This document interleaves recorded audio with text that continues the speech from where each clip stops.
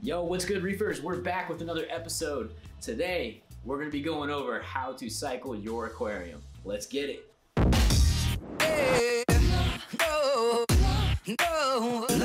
Sweet. Took a little time off there, but we're finally back. Had a lot of projects to work on, so I had to put this on the back burner. I'm in the process right now of cycling my mini complete aquarium, so I figured it'd be a good time to go over what the cycling process is and how it works, and a couple tips and tricks to get your tank cycling a little bit quicker. Before we do jump into anything, please hit that subscribe button down below. The more subscribers we have, the more content we can continue to make for you. Really appreciate the support. Awesome. You went out, you got yourself a nice fish tank, you threw some water in there from the LFS. You're thinking to yourself, now I can just start stocking it up. That is not the case. Please don't do that. First, we need to establish a nice cycle within the tank. When anybody refers to a cycle, they're talking about the nitrogen cycle. What the hell is that? Let's go to school real quick. Check out this chart. The nitrogen cycle is the process of converting ammonia into nitrites into nitrates. You're probably asking yourself, why though? The reason we need to do this is because if you think about it, we have a box that's full of water and these fish are going to the bathroom over and over in there. There's food that we drop in there that's laying on the ground, and it is basically dissolving into the water, into ammonia, which is actually harmful.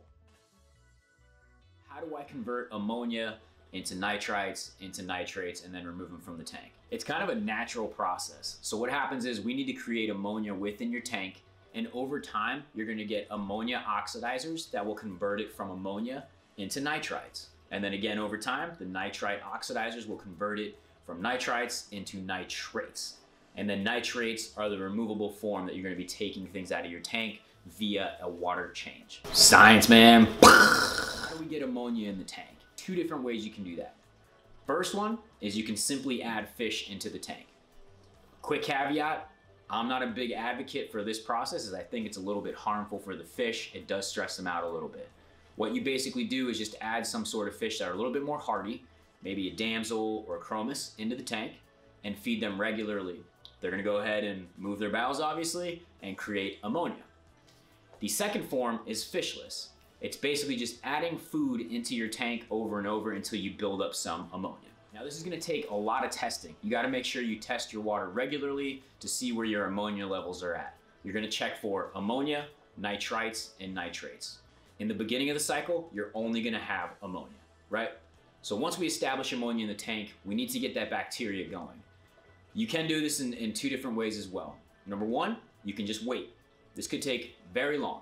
You're waiting for nature to kind of do its thing and convert things over, which is fine, but again, you have to have a lot of patience for that. A little trick that I use is I keep a tank ornament in my sump all the time, whether I have another tank going or not. The reason I do that is because my 90-gallon reef tank is already established, it's already mature, and already has a nitrogen cycle going.